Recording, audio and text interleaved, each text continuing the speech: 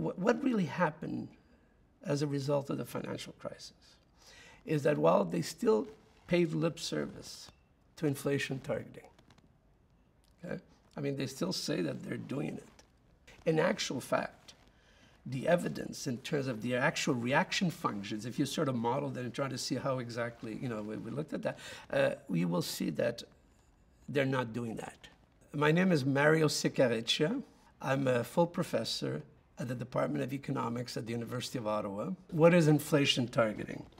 It's based on this, it's within a framework of analysis that became popular in the 1990s, really. It started, in fact, the whole idea of inflation targeting, I think it almost came as an accident. It started in New Zealand in the late 80s when they were going through some sort of currency crisis problems. And the government at the time wanted to do what they've always done, when they want to implement sort of austerity-type policies, which is to seek to control, wage growth in the public sector.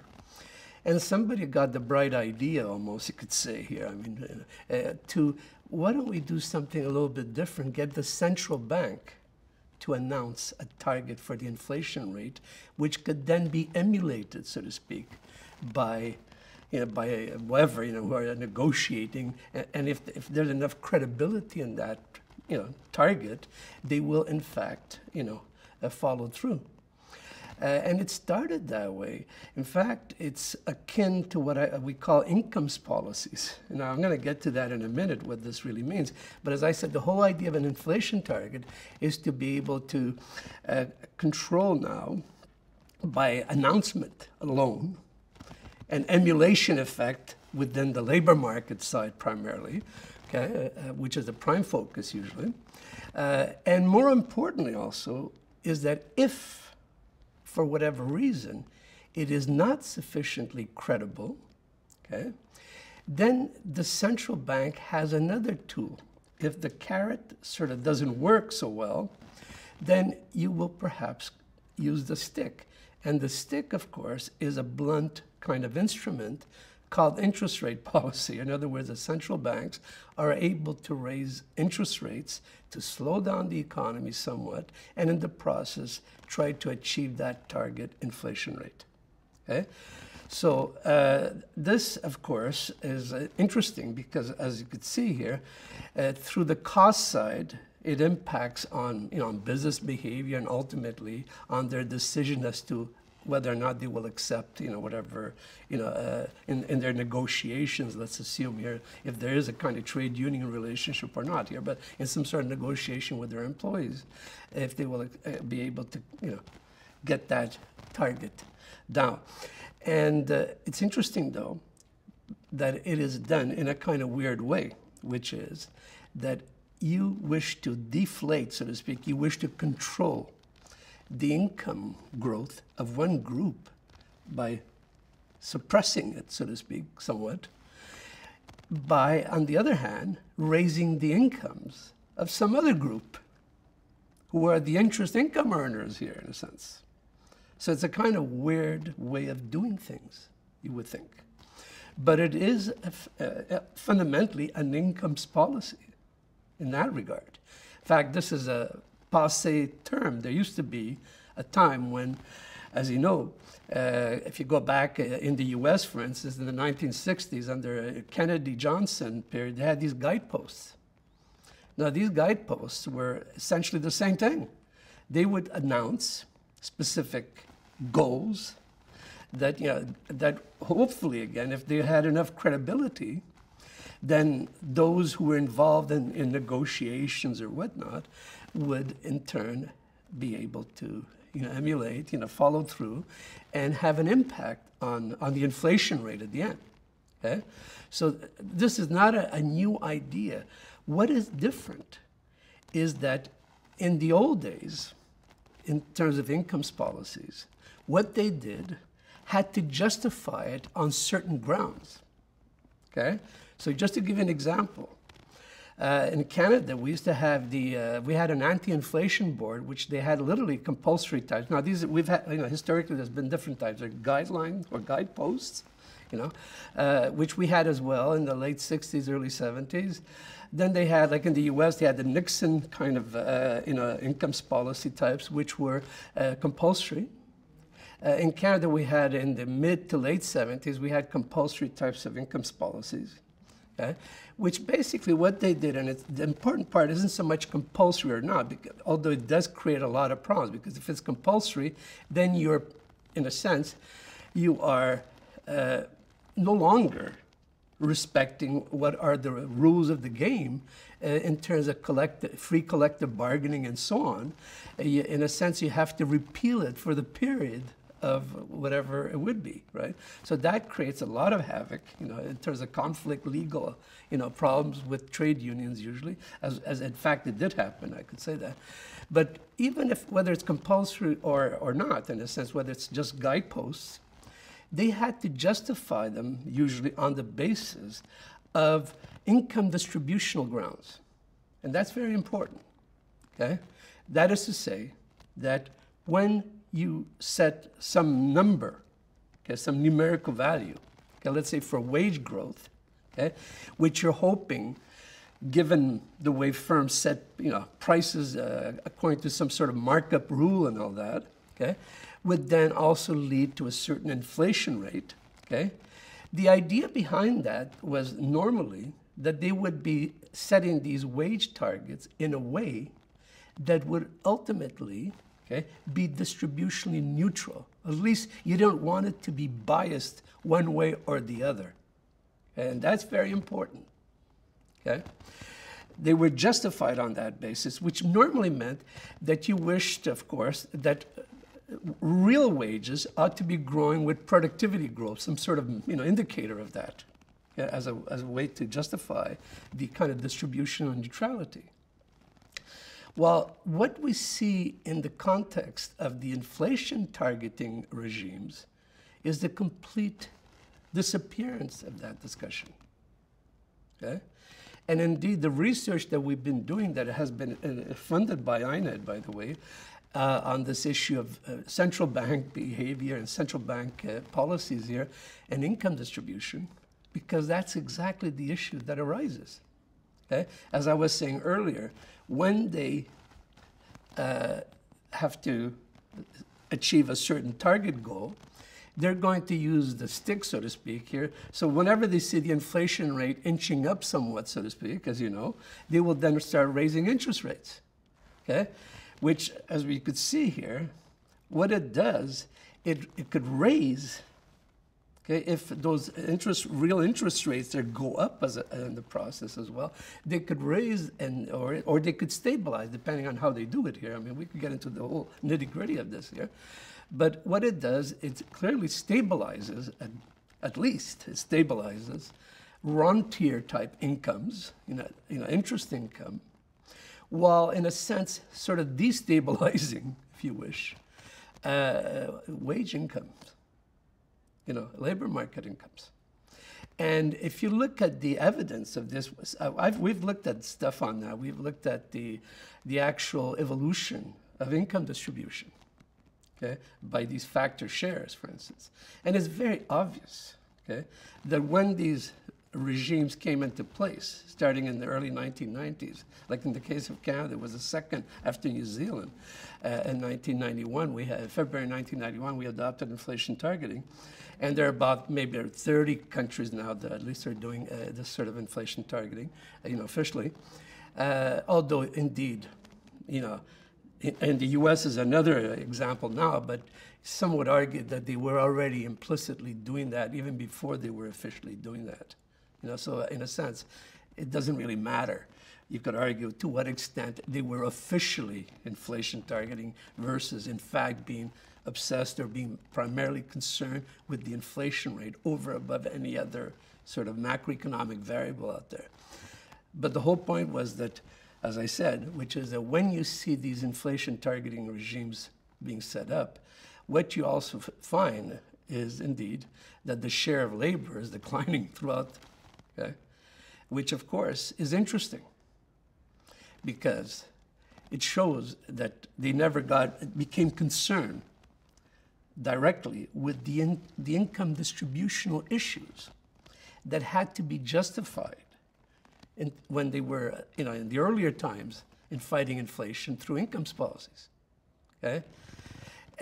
No longer that became an issue, and therefore the consequences, obviously, as a simple example here, if indeed they do take it seriously, let's say the trade unions do follow the rule here of saying if it's a 2% goal, let's say the inflation rate, which is the usual numerical value, by the way, that you find. So if it's a 2% rule, okay, and if wages do grow at 2%, it means, of course, if there's productivity growth, at the same time, then you're going to have this problem of, share of labor being squeezed to some extent as a result of that. And this is why this is the kind of evidence that we find there. But what is interesting here is how could it happen that a central bank that has that as the mandate, all of a sudden focuses on one thing called the inflation rate? Well, there are a number of aspects to this that one can perhaps explain why this happens. But let me just first say that it has to be approved by the government, first thing. So this is a kind of legal thing. It's literally, it's every 5 years, okay? They renew the mandate. They tried even to, there was a time there was a debate over revising our constitution, literally, in Canada, in the early 1990s, and they were attempting to change altogether and to put it into the constitution that the central bank ought to have a sole goal as combating inflation, okay? That didn't fly, didn't work, the whole thing. But what happened instead was that every 5 years now, at the time of the budget, when the Minister of Finance introduces the budget for the year, every 5th year, they also include a clause there, if you wish, that has to be voted by Parliament in renewing the mandate of the central bank, in the case of Canada, Bank of Canada. And so there's a kind of legal side to this, so it has to be approved by the government. There has to be some sort of coordination, if you wish. It cannot just be the bank, which is, in a sense, we actually, in our case, is not an independent central bank, officially, as some are, like the Bank of England, let's say, and so on, or even the U.S. case. We have, it's arm's length, yes, but it's still an arm of the state, so to speak. Okay? But that's a detail in terms of independence, non-independence. I think it's really a bit of a, what would I call it, a red herring kind of issue. It's not that important issue. But just to say that, in our case, we have that. What happens there, and this is the key, is how do they justify that the central bank's ultimate goal ought to be the inflation rate? And this comes from economic theory. Okay? In what sense? If you start from the premise that the economy tends to gravitate around some natural level of unemployment or natural growth rate, okay, then what you want to do is achieve that optimal level of inflation that would be associated with that. So in a sense, whatever unemployment is there, if you act on it irresponsibly, so to speak, okay, it will lead to destabilizing the price level or the inflation rate. And so if you're in that kind of box, if you wish to call it that, I would say the Nehru box, or to use a terminology here, then of course the conclusion is that other goals are, in a sense, just part of the same thing. So if you're achieving that optimal level of inflation rate, okay, then of course it will do the following. You will be at the optimal path in terms of unemployment and output growth, and indeed, even more importantly, and the Bank of Canada in particular, in our case, has played an important role in these justifications. There's a whole literature on that that we've looked at, okay, where it also leads to the highest growth in terms of productivity or welfare for the nation. In other words, a level of inflation that is optimal, so to speak, in the sense of achieving that goal, is also the one that will be associated with the highest growth in productivity. Now, so the question, of course, is that Is there any evidence of that? Well, we've looked at that, and there's none, except that it was, for a long time, repeated. Okay? Now, and I'll tell you why it's important. There were two Bank of Canada economists in 1982 that published a paper, okay, that has been cited over and over and over, okay, in the Review of Economics and Statistics, where they found, by looking at data, especially pertaining to the 1970s, they had done some interesting empirical work at the time, showing how, in fact, there was a negative relationship between inflation and productivity growth. So as you get the inflation rate back down to some sort of optimal level, or 0, or whatever it might be, or close to that, or 2%, which is the goal right now, okay, that will get that, you know, the economy will work more efficiently. It will be, therefore, okay, achieving that highest optimal level of growth and productivity, especially in terms of economic welfare. But that was based on evidence during a short period of the 1970s, when, as you know, this was a period of the oil price shocks, where inflation went up at the same time as these economies were slowing down. Therefore, the productivity growth was going down. And the causality here, of course, we could debate exactly what was going on there. Okay? But that dominated the discussions at the time in the 80s, and they used that all the time. Now, they don't talk about it anymore today because, I mean, after, let's say, almost 40 years here, we are still, we look at the situation, let's say, and there's no evidence of it, in fact. Okay? But for a very long time, they repeated that. But they still have it as an act of, let's say, let's call it a faith, you know, that somehow, if we achieve that optimal level of inflation, the economy will work most efficiently that way. In actual fact, especially since the financial crisis, okay, if you look at the experience like we've had in our country, in Canada in particular, and I would say that more generally as well, but especially in Canada, okay, because not only because I know it better, but because they really did show a certain degree of what I would call pragmatism here.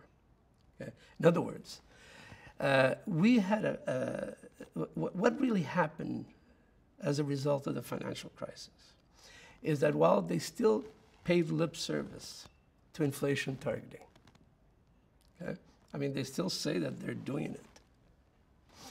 In actual fact, the evidence in terms of the actual reaction functions, if you sort of model that and try to see how exactly, you know, we looked at that, you will see that they're not doing that, or certainly not doing that alone.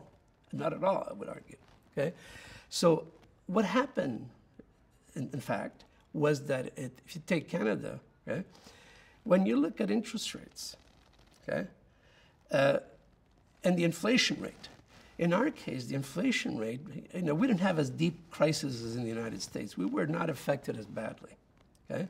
We had an increase in the unemployment rate. It went up from like 5-6% to 8% approximately, but not to the rate that, well, not the big jump that we see in the United States. So we weren't as badly affected, or, you know, by the crisis, you could argue. But still, okay, what happened there was that the inflation rate barely budged through that whole period. It's still around 2%, maybe 1.5%, you know, 2. It didn't really change very much, but interest rates plummeted completely. Now you ask yourself, what's going on here? How is it that the central bank that controls the overnight rate, okay, they brought it down to virtually 0 there. I mean, it was 0.25. Let's say it as bottom, let's say in 2009, 2010, and so on. Now, why was it that they were doing that? Obviously, it wasn't because they were trying to achieve the inflation rate, right? Because it was pretty stable, interestingly enough, okay? But instead, obviously, what they were concerned about was the crisis. You know, they were concerned about problems of unemployment and so on. And indeed, also more importantly than unemployment, debt levels. Okay? Because obviously, like in our case, where you have consumer, you know, debt or household debt being, you know, almost, you know, at the at record levels for sure, we still do, then if you raise interest rates too much, or if you do something that could change that, can really create problems. And therefore, in this case, when they were bringing it down, was of course to avoid that there will be any collapse, especially in the, in sectors like in the housing market and so on, that could create real problems.